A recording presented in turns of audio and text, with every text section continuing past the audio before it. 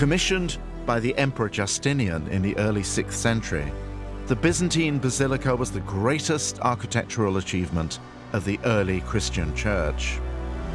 When the Ottoman Turks conquered Constantinople in 1453, instead of demolishing the Hagia Sophia, they converted it into a mosque. But there was no escaping the fact that this conversion was superficial. Islamic elements had merely been bolted onto a church. Somehow, Christianity was always showing through.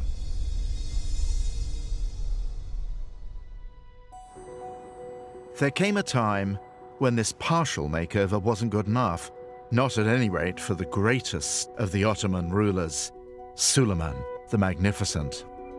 So when he decided to build a new mosque unencumbered by Christian leftovers, he was making a point for Allah. And he was making it directly at his rivals, the Holy Roman Emperor and the Pope. Ironically, the master builder ordered to create the great Friday Service Mosque had been born a Christian. Mimar Sinan was a Janissary converted to Islam as a child and conscripted into the crack household troops of the Sultan.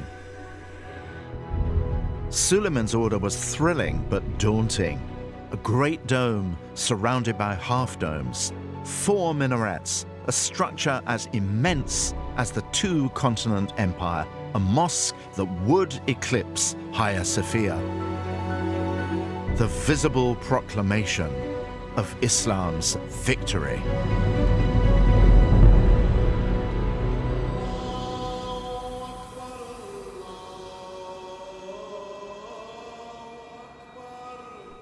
Sinan's great idea is the indivisibility of space, the architectural proclamation of the union of all believers. Here, the space isn't chopped up by forests of columns and barriers of choir and altar.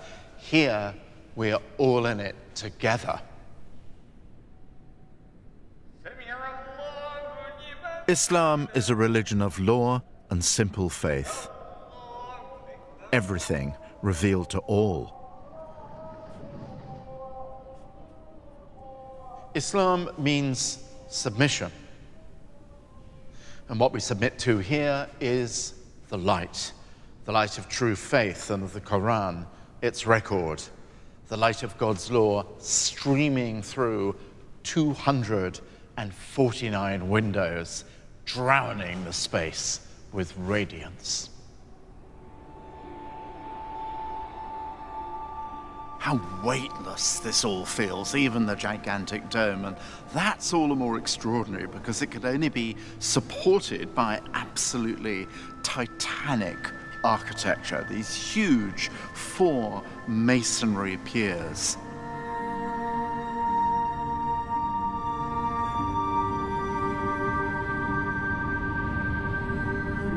Everything is kind of airy and light and graceful, but you feel behind it is this hard mathematical engineering mind of Sinan.